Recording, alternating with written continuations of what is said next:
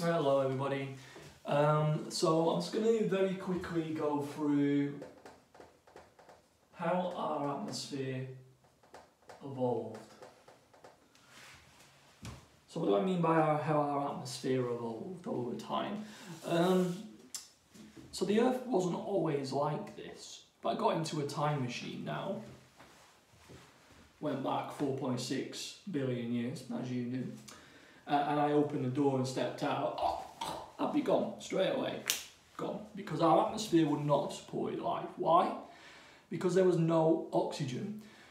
It was an insanely hot place, lots of volcanoes, lots of carbon dioxide, methane, ammonia, all of these things being pumped into our atmosphere. You know that carbon dioxide is a greenhouse gas.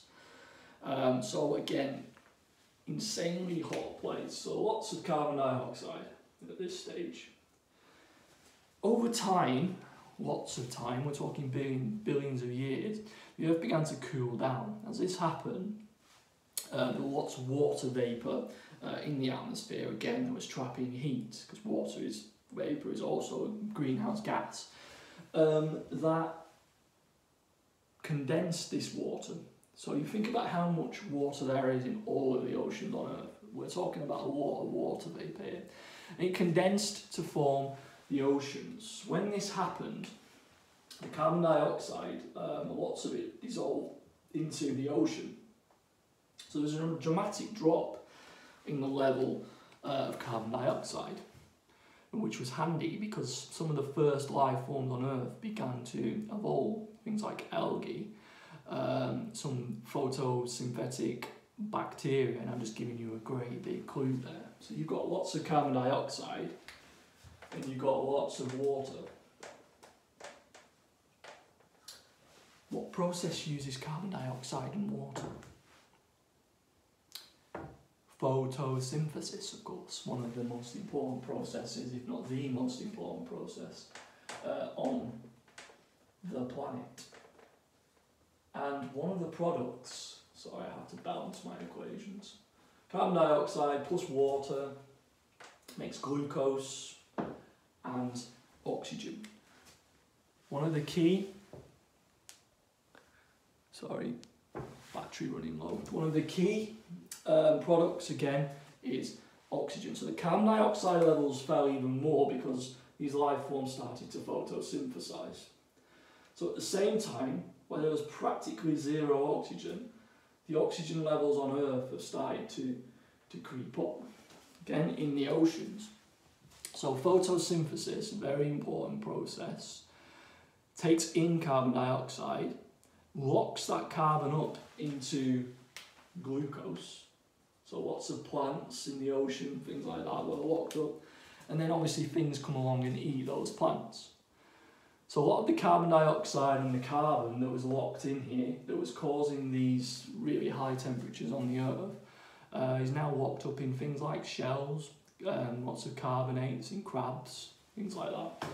So over time, water condensed, formed the oceans, photosynthesis happened, all that carbon dioxide being taken in, oxygen levels on the rise until we get to what we've got today. So our atmosphere today is much nicer.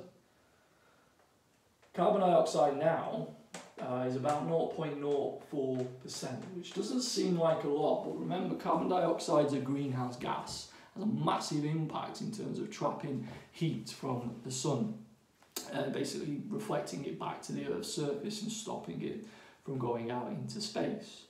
Oxygen levels, anyone want to have a guess? People always get this one wrong. Oxygen's about 21% on Earth. People usually think it's a lot higher. Nitrogen is 78%. So in this room right now, there's 78% nitrogen that I am breathing in through respiration. A bit more biology for you there.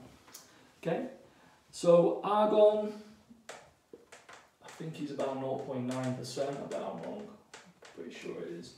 And then you've got lots of noble gases, other noble gases, that make up the remainder. Okay, so we're very, very interested in looking back on our Earth. We're also looking at other places. Things there's a moon, one of Jupiter's moons, Io, that is basically covered in volcanoes that are pumping out lots of carbon dioxide. We're pretty certain that that's what the Earth will have been like.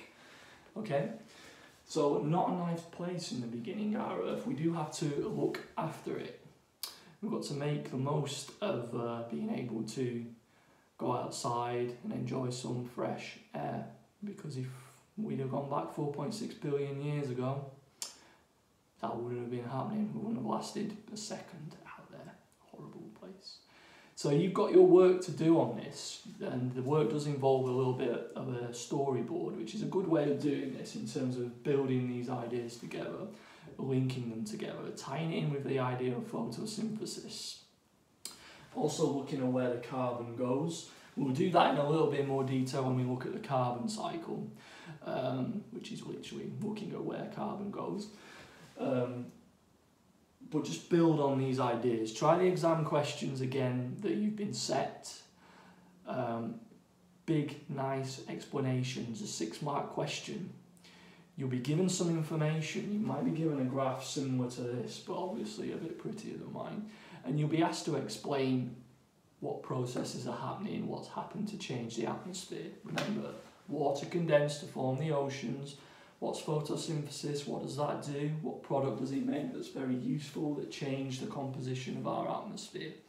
Very interested in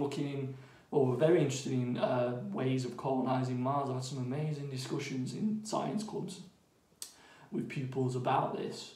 You know, terraforming, putting plants on Mars, would that help? There's quite a lot of carbon dioxide on Mars.